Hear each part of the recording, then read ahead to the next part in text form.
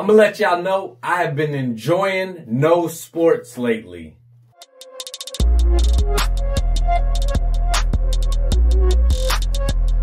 Welcome to Kyle's Take.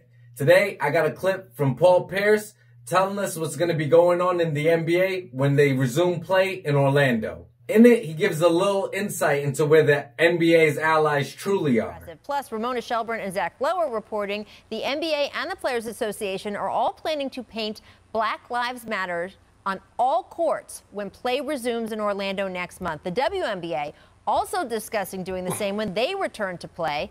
Paul, what is the significance to you of seeing Black Lives Matter on an NBA court?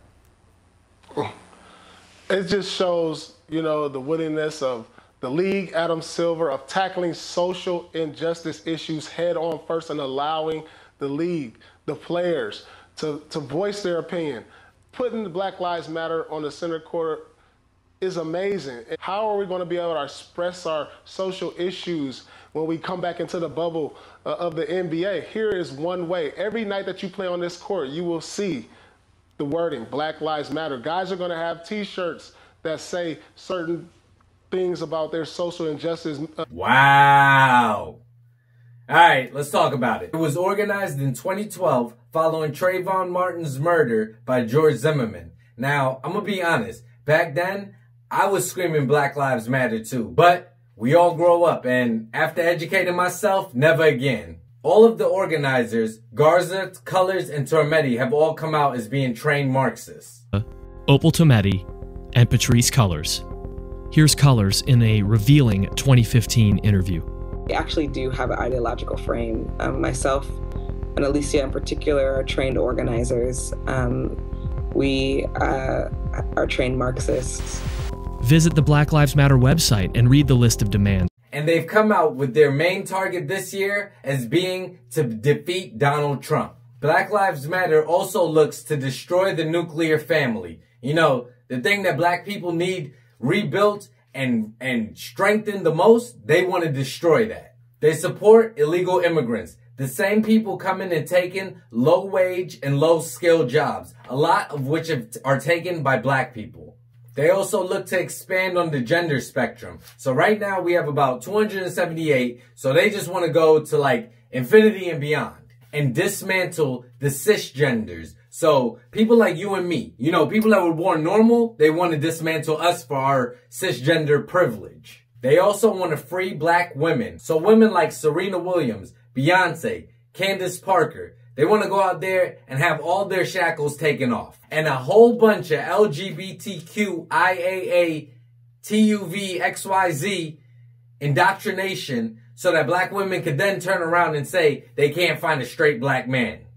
So that's who Black Lives Matters is. Anyway, Paul Pierce, you are ridiculous. You belong in that group with Snoop and T.I. All of y'all are ridiculous. And all y'all black athletes and entertainers that are pushing this narrative and pushing this stupidness on your own people. You're pushing the destruction of your own people. I'm with Marcellus Wiley. Y'all can keep Paul Pierce. Y'all keep that headband. That was a Lil Wayne reference in case you didn't know. But I'm not watching this season for a bunch of rich, young, black men to tell me how oppressed they are.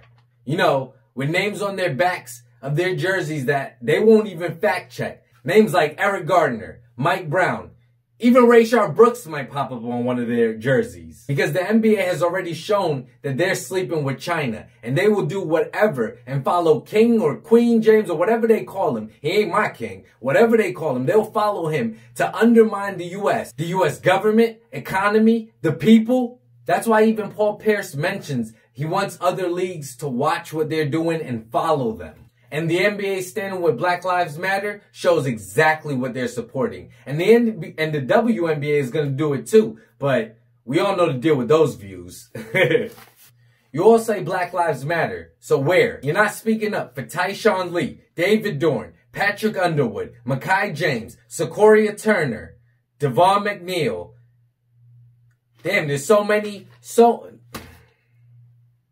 and many more Black lives lost. and black families ruined. That'll never be the same. But you keep on saying Black Lives Matter. Black Lives Matter. Yeah. When the NBA opens it up, let's have it all on the floor so that everybody that watches it keeps on pushing Black Lives Matter's agenda. But as for me, I'm tuned out for this SJW PC NBA league this year. Miss me for real, for real. But you tell me. Am I right? Am I wrong? Am I in the middle? Do you agree? Disagree? Do you think Paul Pierce has a point with the NBA putting Black Lives Matter and pushing that agenda this season through their jerseys and putting the logo on the court? Or do you think this is not what we need? Black Lives Matter is a terrorist organization that does not need to be pushed. They do not need multi-millionaires. They already have politicians. They already have mainstream media. They don't need sports. When I go to sports, I want to see sports. I want to see basketball, football, track and field, swimming, whatever it is, golf. I don't want to see politics. When I'm ready to go to politics, I'll put on the news or I'll put on alternate media. I'm not going to put on an NBA game. Let me know down below your take and be safe.